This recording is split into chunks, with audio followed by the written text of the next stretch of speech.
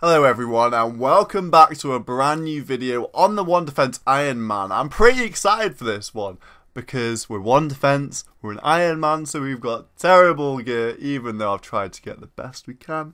And we're 48 combat, which means 61 range, so this is going to be a big challenge for me.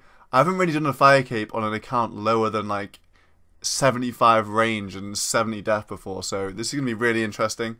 Hope you guys enjoy this video, and if you've been enjoying the series so far, I appreciate you all tuning in. Without further ado, let's get into the clips. Well, this has taken a very long time to buy all these emeralds. I needed to buy 100, and I didn't know where to buy them from. It would be great if I could use the Cesar shop, but I don't have the fire cape just yet. So, I've been hopping around the Al-Career, Jewel Arena everywhere. We're on a PvP at the world at the moment, risking 1.4 mil cash. That's how desperate I am. But there we go. The end of the Emerald Bolts E. I figured I'd use them because the special attack will make it a bit easier. And it probably cost me about 100k, but I just want to try and make sure that I definitely do it first time. And hopefully 1,000 of them are enough. It's time to spend our cash stack on runes. I don't know if I can trust you. Hand in the sand. Oh, I hate these new updates. This means I need to do another flipping quest. Oh, well. Hopefully that quest doesn't take too long. Give the wizard the head. A bit brutal, cutting off a head or finding it or whatever we did. But there we go, hand in the sand done. Now I can actually buy blood runes and all that stuff from this shop. So I'm here because I'm buying runes to use blood spells in the fight caves. I'm going to use blood rush, and it's kind of bad, but they all heal 25% of the damage. So actually it doesn't really matter which one you use, it'll just take longer using blood rush. But there goes a big chunk of cash. Right then, I think I'm ready for the fire cave. I couldn't get much better stuff than this. I want to keep trying to do it at low level just for the challenge. 61 range, 47 combat, and blood rush. And I brought the staff, and then I can also do the boot takeoff, the Vams takeoff, and the chaps takeoff for maging. Because I figured I need the space for the food. Look on here. 19 prayer bonus is actually really, really good. But I'm still going to bring quite a lot of prayer potions because I don't think my C-base is going to be hitting that much. So we're probably going to need them as I'm not the best flicker in the world. And also made some pizzas, which heal 22 each, which is really nice. 11 HP per bite. And then we've also got the purple sweets down the bottom that we got from our medium clue. I was going to say grind, but not really grind because, yeah, if you missed last video, we got unbelievably lucky on both sets of boots, the wizards and the ranger boots. So yeah, I'm pretty confident in this setup. The bolts will be good as well because the special attack, I think it neglects the monster defense. And anyway, the poison's damage will make it go so much faster. So yeah, I'm feeling pretty confident that I can do it first run. Hopefully I do. If I don't manage it, then I'm going to lose a lot of supplies from prayer potions, the runes, the bolts, and everything like that, which took me quite a lot of money to gather together for this attempt. But yeah, let's go do this. Also, if I miss a flick, I'm 46 HP, so hopefully I don't get one-banged by one of the mages. Now it's time for a brief intermission. Some of you may know that I am trying to do this full-time, YouTube and streaming and all that stuff. I'm taking a year off after university, and hopefully I can make this work. So some of you may have noticed in the last video I had a t-shirt made for RuneFest, and people were saying that like it looks pretty, like it looks decent, you know. To save me mincing my words, here's the design. I think it looks pretty decent, you know. It's pretty like slick. Like you're not gonna be outed for being a RuneScape nerd in public. Like I wear this in the street all the time. Like I quite like it, to be honest. So hopefully by the time this video is out, I will have got this on long sleeve tees and sweatshirts and stuff like that. Probably depends on which country you come from, but depending on what you can get. So yeah, this is just an opportunity for you guys to support me financially if you don't want to do like Patreon or donations or whatever like that. You actually get something back this time, and I don't even think it's that bad of a product. Anyway, on with the video. The time has come, I'm ready. It's probably going to take me about 4 hours or something like that, but I don't know, we'll see, we will see. Let's go and do this. I took some damage, so this is my first time using some blood rushes. Getting the HP back up there, running away from the bat in case it nips me for a 3 or something. There we go. I think I can hit most of the things with mage in here. Like they're not too defensive against it. And I've got all the time in the world if I can safe spot some of them as well. Once again, healing up off this. Oh, I probably could have died there. I got hit a 3 on like 26 HP. Can't remember the max hit of these. But yeah, just healing up off these things. They heal themselves when they're close to you as well, so that's kind of nice. Like hitting 14 there, that's like an extra purple sweet. The range really hasn't been that bad if I'm being able to flick Eagle Eye, like when they're safe spotted. Plus the poison damage is doing a lot of work. But now comes the 360s. They can probably one-bang me, so I should be pretty safe with my flicks. Hopefully that doesn't happen. I don't know if they can hit 46. They can definitely hit over 40, so I'm going to be blood blitzing to full HP after every single wave. But there we go, it starts. It's the first one of these big boys. Probably going to spend a lot of time bolting these. I'm just in love with the blood blitz. Every single one of these creatures is an extra 10 HP. As you can see, the supplies are looking very good. Really haven't drunk very many prayer potions or eaten any pizzas at all yet. Alright, this is where things start getting complicated because you get the rangers and the mages at the same time. And because I'm 1 defense, I get absolutely shredded by these rangers. They hit pretty much every single hit.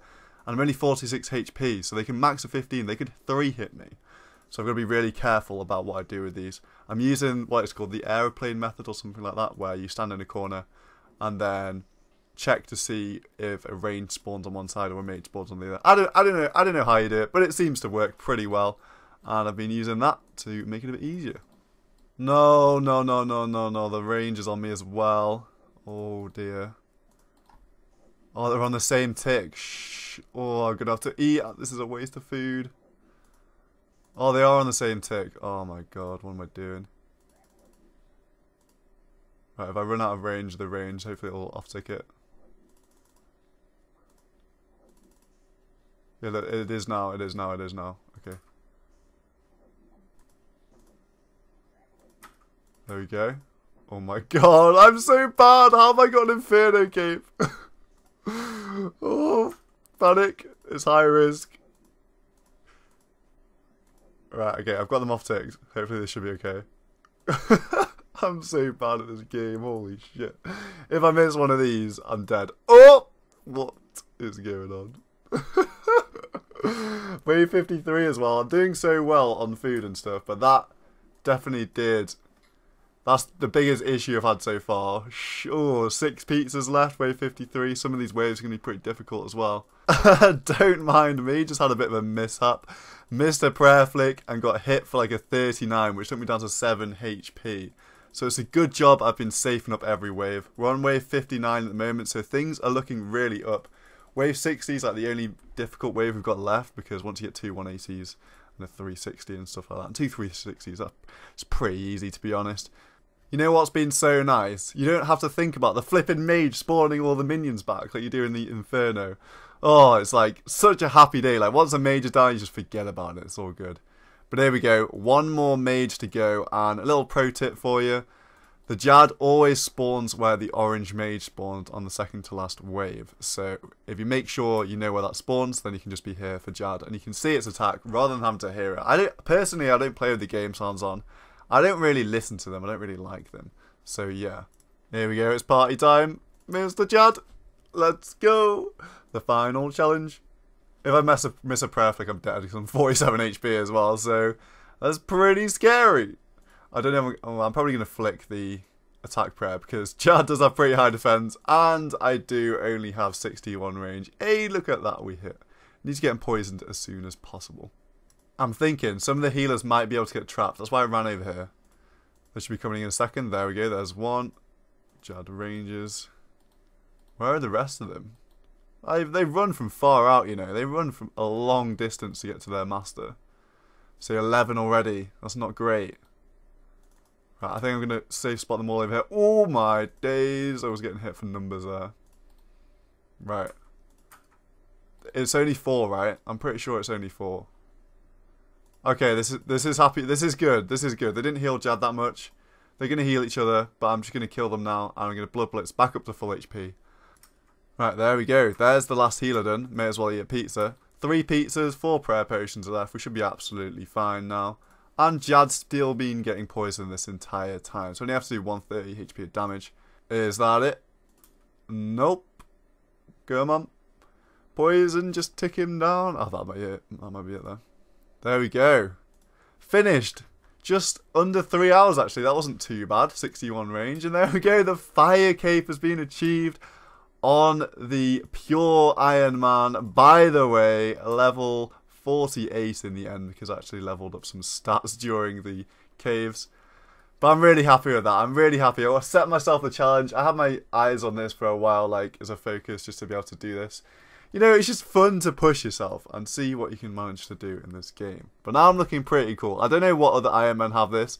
I don't know if there's that many lower levels than me. I'm pretty sure there's some lower level Ironmen out there, like some absolutely crazy people. But this is a good achievement for me. I'm happy that I've done this. And it's been fun, like, getting ready and stuff. It's been really good. I'm always, like, considering doing this and seeing if I can get it lower and lower each time. Like, if I did it another time, maybe. I don't know. It's been really good. But anyway, +4 melee strength. We're only 33 strength at the moment, so I don't exactly need that just yet. But for now, I'm very happy to say I've achieved the fire cape.